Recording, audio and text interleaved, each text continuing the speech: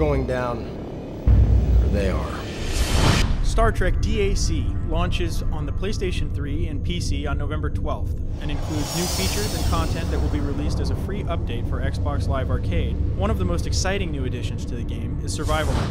It's a unique single-player experience that is vastly different from the existing multiplayer game modes already found in Star Trek DAC. In Survival Mode, the player picks one of 4 classes of Federation ships and is pitted against wave upon wave of Romulan enemies. These enemies become stronger and more hostile as the player progresses.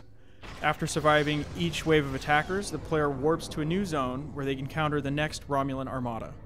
Survival Mode introduces a number of unique new features as well. For instance, there are new enemy ship classes, such as the ramming drone, the demolition drone, and the space pirate. A triangular ship that fires heat-seeking missiles and drops a wealth of pickups when destroyed. This cargo includes the all-new super special pickups, such as Fire Everything and Temporal Shift. These powerful pickups are critical in helping the player survive against the overwhelming enemies.